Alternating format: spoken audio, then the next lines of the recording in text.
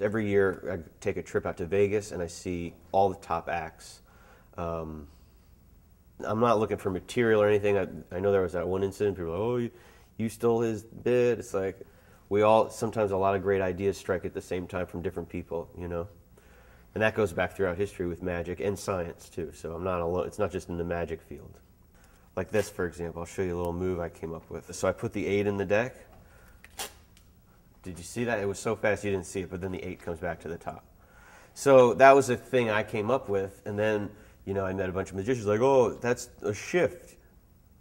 I'm like, yeah, well, so I came up with it. They're like, yeah, but it's been around for 200 years or some stupid thing. But I'll do it again. There's the 8. It's totally invisible, and it gets it right to the top. So that's like a control. It's the Louie Magic control. It's a one-handed cut. Things like that. I develop these things.